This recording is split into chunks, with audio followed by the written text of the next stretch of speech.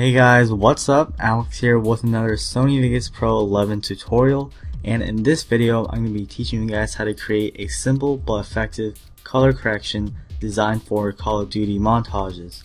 So let's head on right into the program, and the type of color correction we're going to be doing is going to be a type of Bleach-Bypass effects where you kind of desaturate all the colors in your video and then you're just going to add more contrast to it. So it's going to give it a type of cinematic look. So you're going to have your clip on the timeline, and obviously the first thing you're going to do is right click on the video, go to properties, and make sure you disable the resample. But make sure you don't uncheck maintain aspect ratio because we're going to be changing that a little bit later on in the tutorial. So you're going to have your video clip, and we're just going to duplicate only the video track. As you see here, I have a single video clip. If you already have, different clips on the timeline, all you have to do is right click on the video track that are all on and just duplicate it. Alright, so you have two of the same videos directly right above each other, and what you want to do is go to your video FX and go to black and white and apply the default. And the reason we're going to do this is that we're just going to kind of desaturate the colors. Of course you can do that using the saturation adjust, but we're just going to be using black and white just so it would be easier. And you want to change the blend amount to 0.8 so that almost all the colors are totally black and white.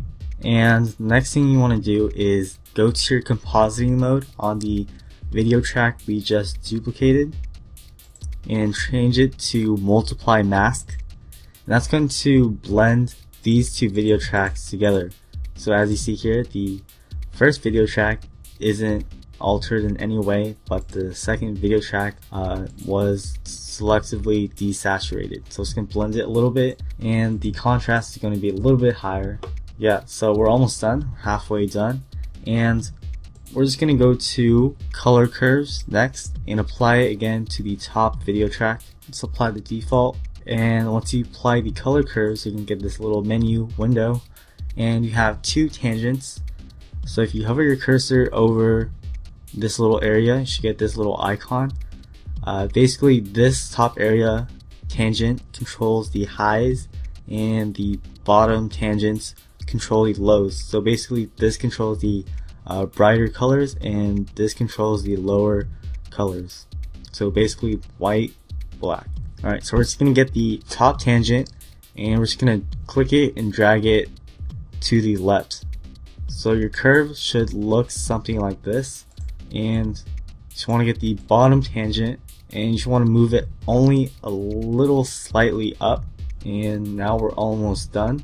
Next, you want to go to brightness and contrast and apply the default one to the unaltered video clip, which is the bottom one, and we're just going to bring the brightness to around 0.4, and for the contrast we're just going to bring it slightly above the brightness, so 0.4 for brightness and around 0.5 for contrast. So we just need to make a few adjustments.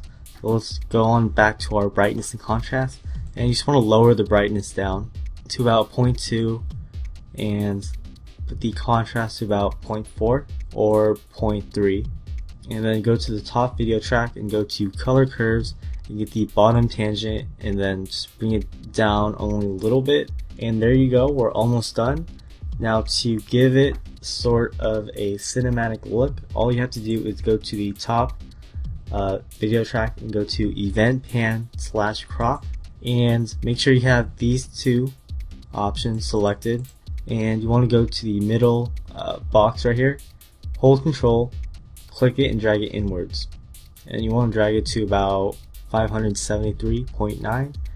There you go, that's how you create a cinematic type of color correction for your Call of Duty montages. I hope you guys liked this tutorial. If this helped you, please subscribe and watch my videos weekly, and if you have any problems with this tutorial, just post a comment on this video and I'll get back to you within 1 to 2 days.